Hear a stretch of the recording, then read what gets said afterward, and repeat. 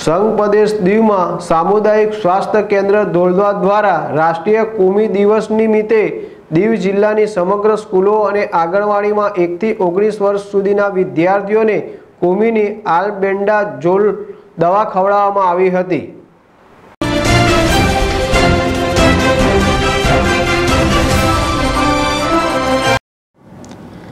8 August ભારતભરમાં રાષ્ટ્રીય કૃમિ મુક્તિ દિવસની ઉજવણી થઈ રહી છે, ત્યારે સંઘ પ્રદેશ દીવ ખાતે દીવ જિલ્લા કલેક્ટર હેમંત કુમારના માર્ગદર્શન હેઠળ દીવની દરેક સ્કૂલોમાં રાષ્ટ્રીય કૃમિ મુક્તિ દિવસની ઉજવણી કરવામાં આવી, જેનું આયોજન સામુદાયિક સ્વાસ્થ્ય કેન્દ્ર ગોગલા દીવ દ્વારા કરવામાં આવ્યું હતું।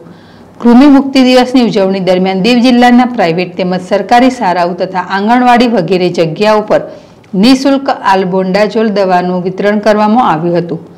રાષ્ટ્રીય કૃમિ મુક્તિ દિવસ ઉજવણીનો મુખ્ય ઉદ્દેશ બાળકોમાં કૃમિ સંક્રમણની રોકથામ કરવાનો છે।